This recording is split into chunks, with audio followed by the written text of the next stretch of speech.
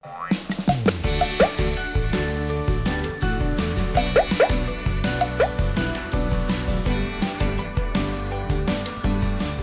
everyone and welcome back to another Scratch tutorial. Today we're going to learn about one of the most widely used blocks in games, sensing blocks. Want to jump in? I think you guys, let's jump right in. Woo!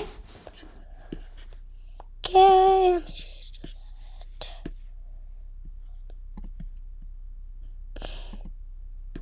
Can you guys see? Great. So these are the sensing blocks. If you guys are not familiar with the sensing blocks, these over here are the sensing blocks. All of these over here are the sensing blocks, if you guys aren't familiar. And they're also the light blue category in the Scratch category block. So before we start blocks, we have to understand what sensing really is.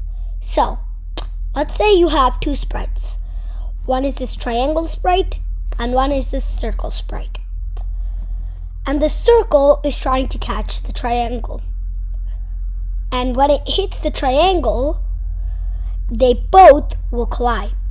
And there's a block that will so when they both collide, it will send something. Scratch will send something. And it will do a trigger based on if they collide or if they don't collide. So this is an example. So what even is sensing? Sensing, as the word says, it's like if each other is touching, like sense. It senses if it's touching. Let's say we have one thing and then there's another thing. And if they collide, that's sensing, like touching each other, see? Could be two sprites touching each other, a mouse pointer touching the sprite, the sprite touching the edge. Lots of stuff, right?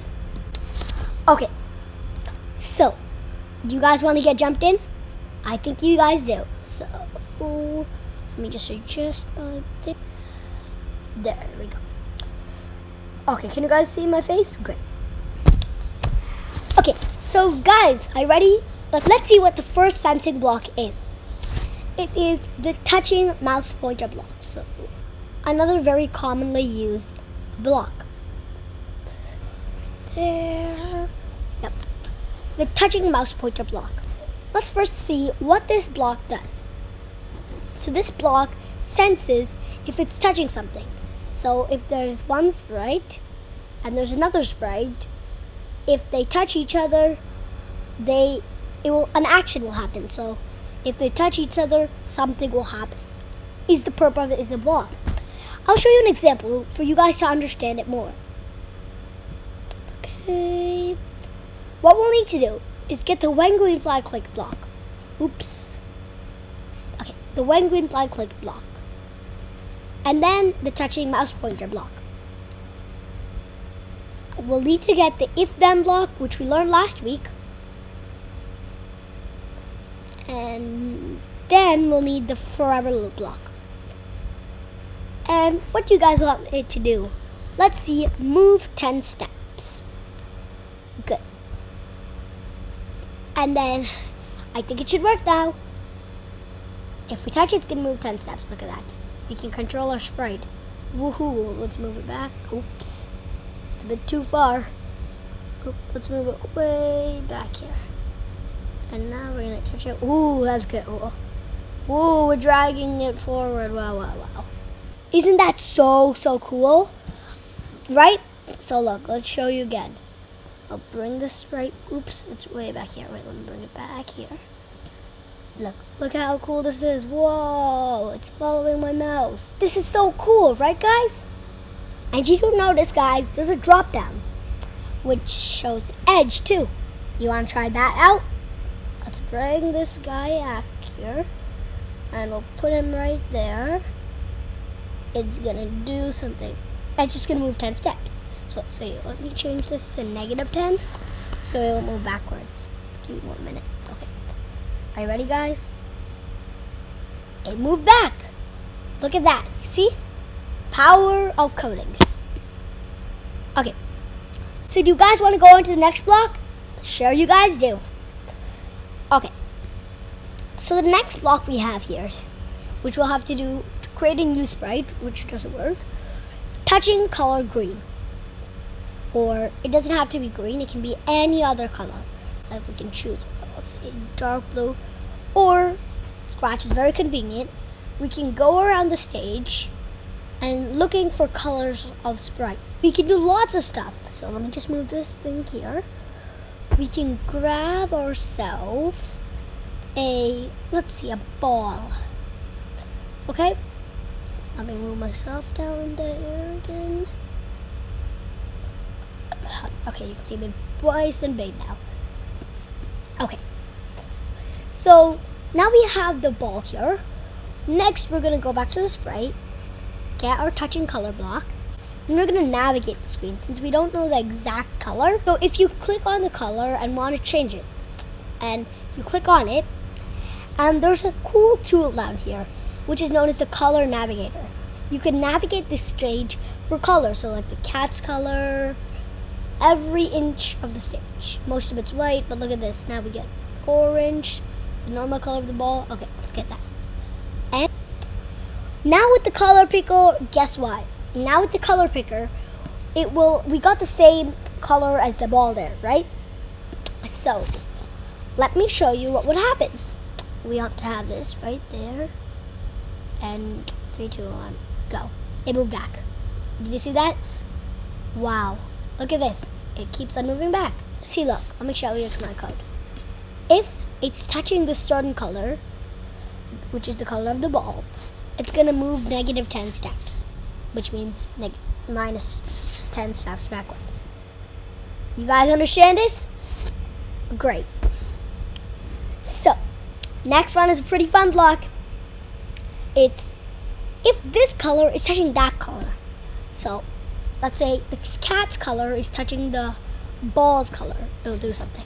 So let me show you a bit easier and a bit of an example. Let me get this if then block. Put that in. Let's see what you guys want to do. Okay, let me just get a new sprite. I think it will look better with another ball for a friend with the other ball. There we go. And this is a very convenient trick you can do with Scratch. By just take your code here and just put it in another sprite like that, and it most of the time gets imported. Sometimes it doesn't, but you have to get it when it shakes. Mostly it's good. I got it. See, there's like a green dot around it. Now that we got it there, we can just delete the cat sprite. Now we have 2 balls, and we can change the color of one of the balls. So let's go here to my costumes. Ooh, let's see. I think we'll get this ball. And the other ball will get another color. Costumes, how about we give it green? Are you guys ready to see what will happen? So we have to first get the colors of both of the sprites.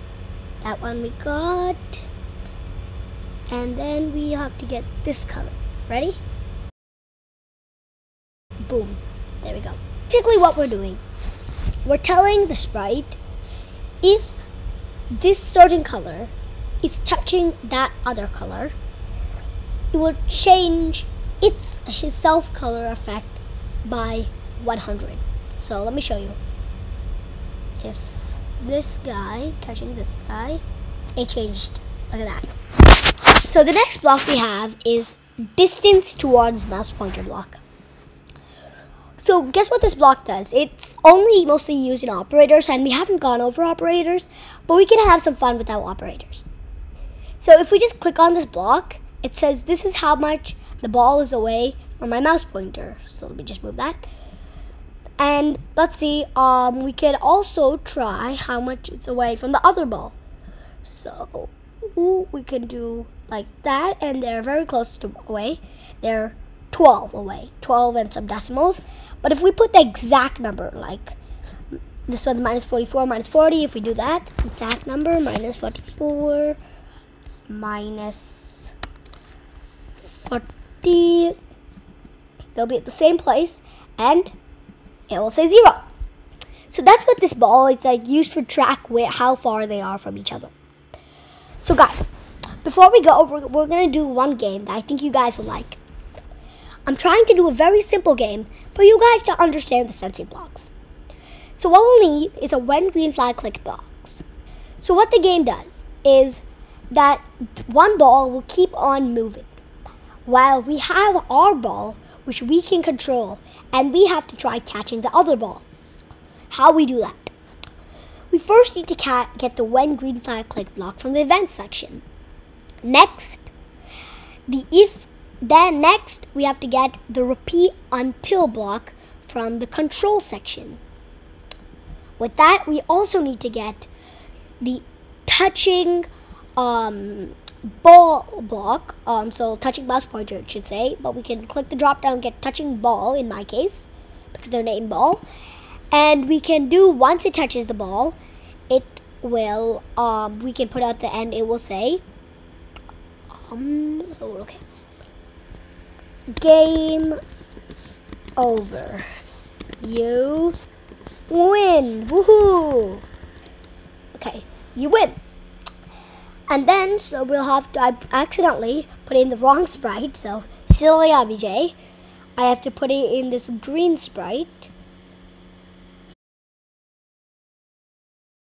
So we can put this in the green sprite, and we got it there. We don't need this one, but yeah. And it's going to keep on, in the green sprite, it's going to move to a random position, or we could say move to a random position, yeah. And then every time it moves to the random position once, it's going to wait 1 second.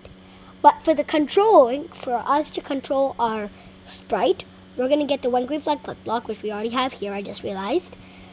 We'll have to get the forever loop and say glide 1 second to, we can click the drop down and get mouse pointer, and we'll change that to 0.01. Okay? So then, let's see. Now the other ball, oops, what's happening? Wait. Now, what's heck? Oops, guys. We put seconds to ball, so seconds to mouse pointer actually. So look, now this ball is moving to random position. We have to get it. And I think I made another typo. So another, touching ball. We have to get ball 2. Now it should work now. Look. And game over. See, we can also change the difficulty by saying wait 0.20. Let's see. Now, oh wow, this is hard. Oh man, let's go. Catch. Oh man, let's go catch. Ah, yes, we won. And if you guys want it to be even more cooler, you can add your own backdrop. So let's say I want this cool backdrop, a blue sky backdrop. And now the game will happen in an arena, and boom, this is gonna be fun. Well, let's catch it. Yeah. You see the game. It's very fun and very hard, actually. So let me explain the code. You see, I did when the flag is clicked. It's going to see when the flag is clicked. It's going to keep on doing this until this event happens. So it's going to keep on repeating. Go to this random position and wait 0.20 seconds until touching the ball. So when it touches the ball, this loop here stops running. And it will say the next thing, game over, you win. And this thing, then the blue ball moves wherever our mouse is. See? The blue ball's following our mouse. It's like we're dragging the blue ball. So we can move our blue ball like however we want. You see? And it moves to the mouse pointer. So that's how I controlled my sprite, and that's how the main code works with the sensing. Here we used conditionals, loops, sensing, and a few motion blocks. It's a very simple example for you guys to understand semping. So with that said, you guys have a great day. Please subscribe and like my channel if you haven't. And please keep on coding, keep on having fun coding. And we're gonna be back for the next Scratch tutorial. In the next one, we're gonna do all these blocks, okay? You see all of those. Next time, we're gonna do those. And ready, guys? Bye! Scratch rocks. Bye.